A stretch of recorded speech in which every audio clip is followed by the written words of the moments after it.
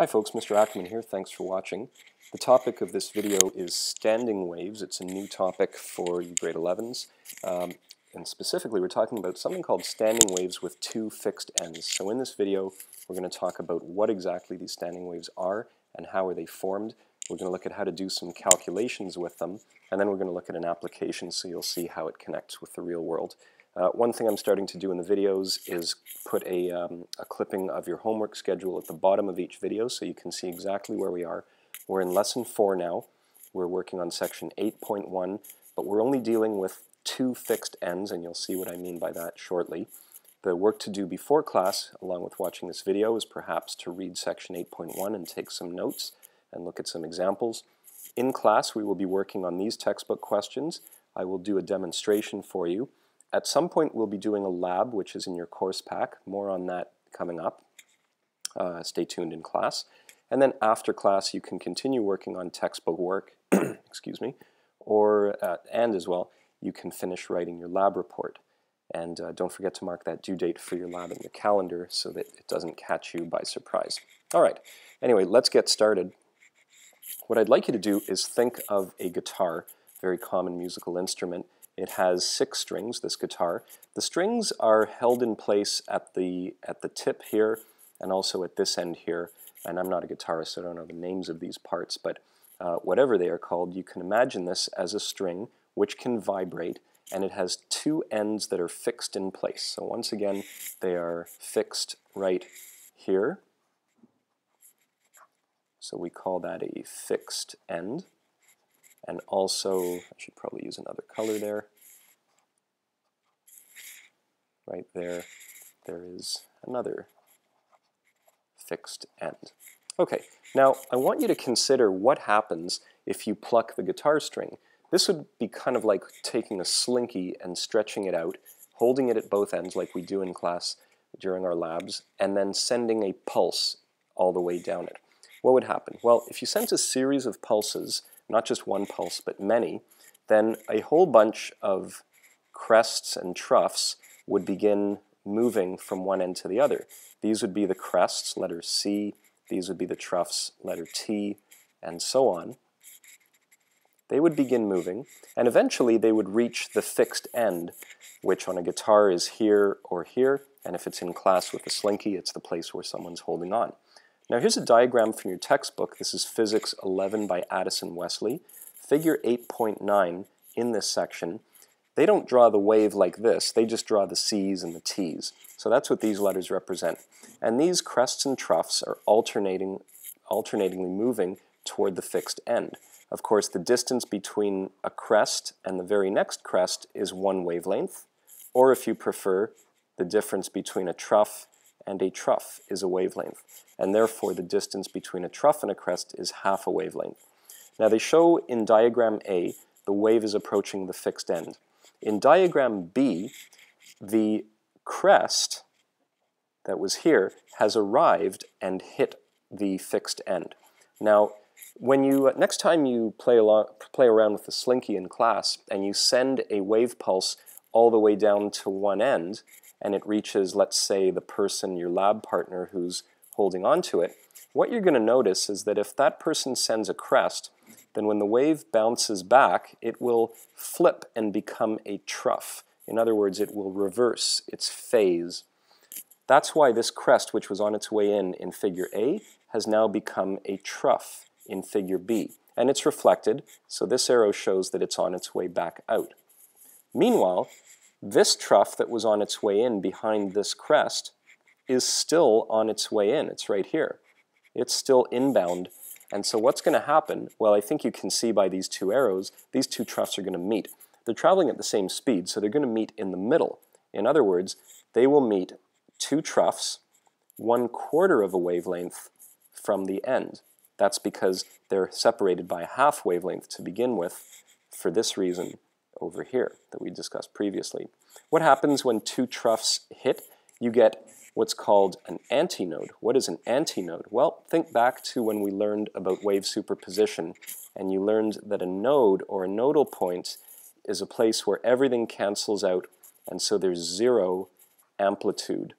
Well, an antinode would be the opposite of that. this is a place where things add up, like two troughs, and you get a big, big trough, a super trough, or the opposite of a node, an antinode. Anyhow, the outgoing trough continues moving. And what happens next? It hits the next incoming crest, which is actually this guy here in the original diagram.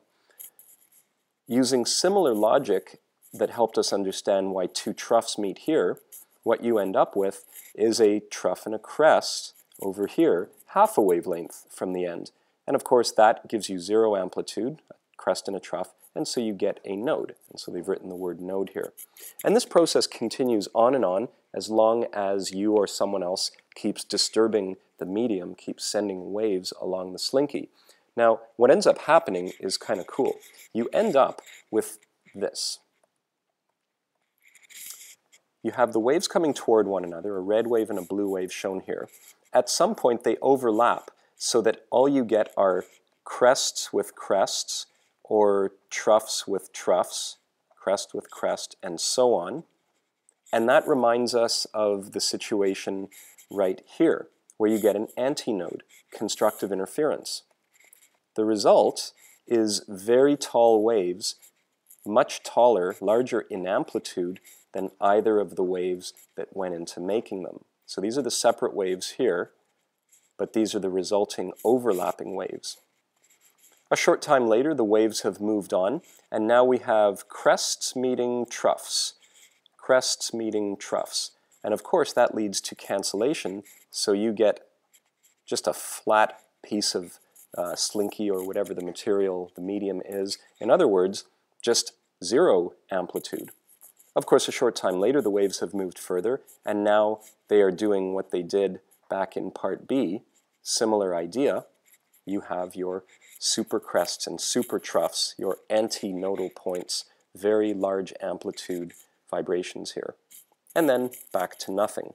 So I'm going to demonstrate this for you in class when you come in for the lesson. That would be this part of the homework schedule here where it says demo, standing waves in a spring with two fixed ends. But if you want to go right now, pause the video and go to YouTube and see if you can type in standing waves, you'll see what we're going to observe in the demonstration upcoming in class.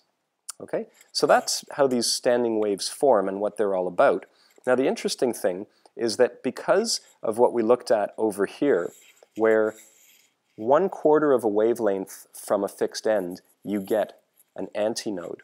And because a half wavelength from a fixed end, you get a node. And of course, at a fixed end, you get a node as well. This end cannot move, it's held fixed in place. You end up with this alternating pattern, and what it ends up looking like is the following. You can have a wave that's got a fixed end here and a fixed end here, and it might look something like this, alternating between nodes and antinodes. You'll end up with very large amplitude vibrations looking like this, and these correspond to what we looked at right over here, the resulting waves that have very high amplitude. And of course, now I can't draw this moving in real time like a movie. If you want, you can watch a YouTube video about standing waves. But this alternating pattern of supercrest, supertrough, and then nothing, which would look like this, this will continue back and forth. You'll go from very large waves to nothing, and then back again many, many times. We'll see in the demo tomorrow. However, one of the rules is that at a fixed end, you have to have a node, because obviously the medium can't move there. So at fixed ends, there's always a node. And every half wavelength, you end up with another node like this. So these are 1/2 of a wavelength apart.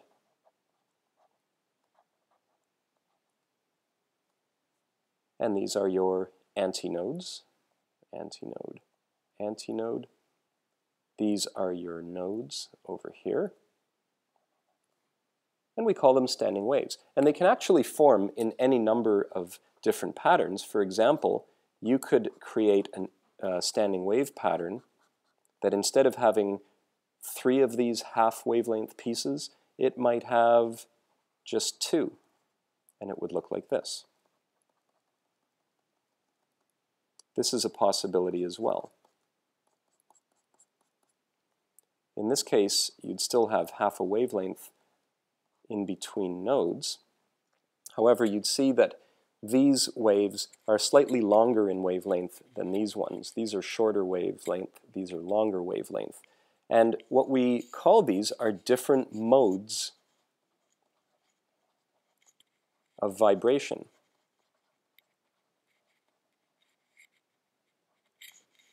Sometimes we call them different harmonics.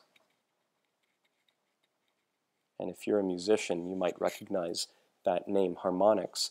That is because when we make music, we're vibrating something with a musical instrument, like a guitar string, and the harmonics refers to how the instrument is vibrating. So what I've done for you here is to at least start a chart. And what you can write in here, for example, is the name of the pattern. You can draw a picture. You could write in the number of loops. By the way, loops are these things in here. So let's just go back for a sec. A loop, there's one, there's another loop, and there's another. So this one has 3 loops, whereas this one only has 2 loops. A loop is a half wavelength. It's the distance from a node all the way to the next node. Okay? So you could write in the number of loops, and you could also write in the number of wavelengths.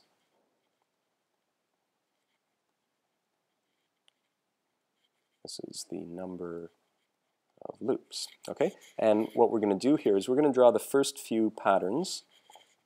So I'll complete my chart here. So as an example, let's get started. One of the ones we drew was this pattern of a standing wave caused by reflection. Oops, sorry, that was the, here's what I'm going to do. I'm going to cut this and just paste it somewhere else. There we go. That's the picture. The name is actually,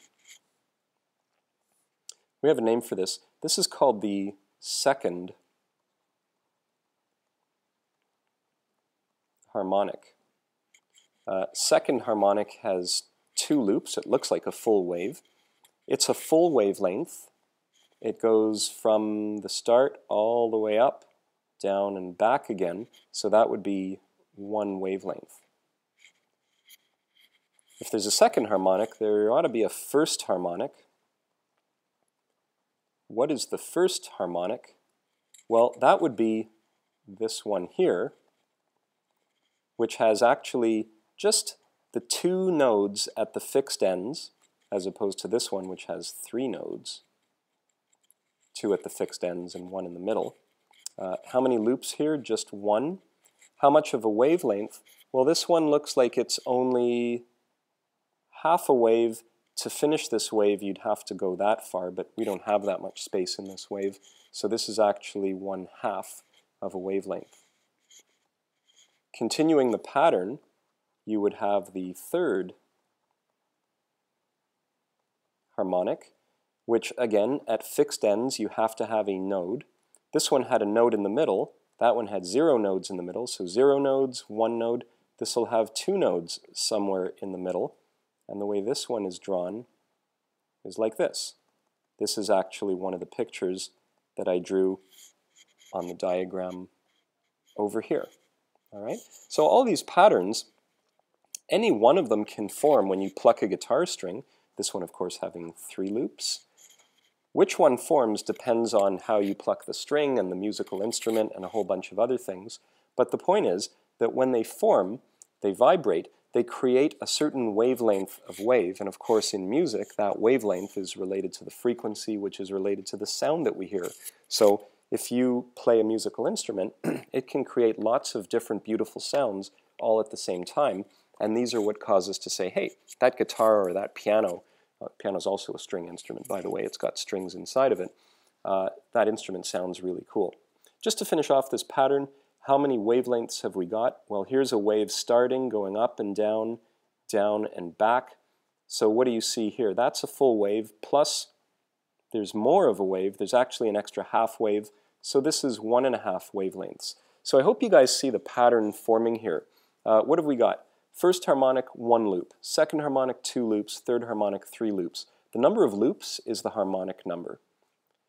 The number of wavelengths, well, for each loop you get half a wavelength. So 1 loop, half a wavelength. 2 loops, a full wavelength. 3 loops, 1.5, or 3 halves. This is 1 or 2 halves. 1/2 wavelength, 2/2 wavelength, 3/2 wavelength. There's a pattern there. I guess I have to finish up in the next 5 minutes. It's almost the start of my next class, and I will do that very shortly. That was the bell there. Another pattern that you might notice, this one has 2 nodes. This one has 3 nodes. This one has 4 nodes. You could also look at the number of antinodes. This has 1 antinode. This one has 2 antinodes. And here we have 3. I'm running out of room here, but oops. Antinodes. I can still spell.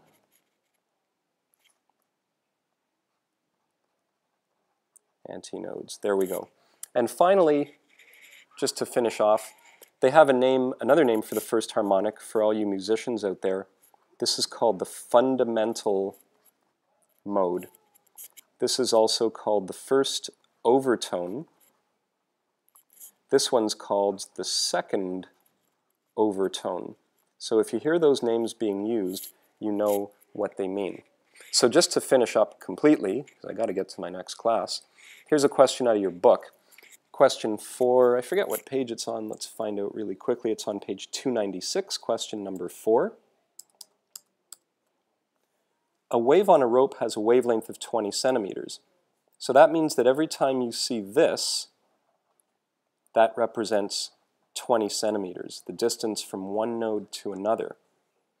It says one end is fixed in place, so we know we're dealing with the kinds of standing waves that we just studied. Question A. How far will the first 3 nodes be from the fixed end? So let's draw that wave. Here's what a standing wave would look like, going on and on from a fixed end. They're asking how far will the first 3 nodes be, so let's make this look like a standing wave.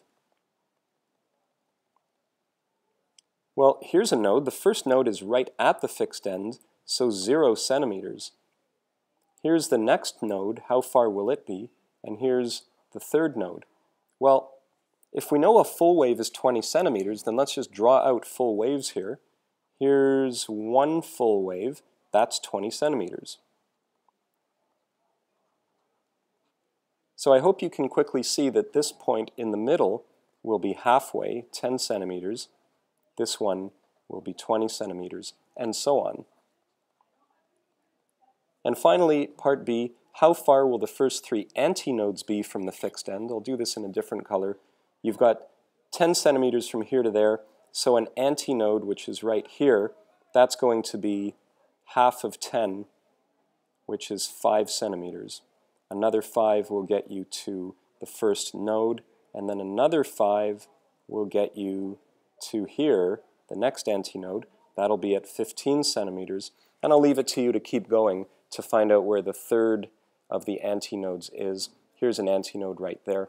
All right, folks, I apologize for rushing things, but I did want to get this video up to you before the day gets any further on, because I won't have time later. Any further questions we will take care of in class. Thanks for watching, and have a great day.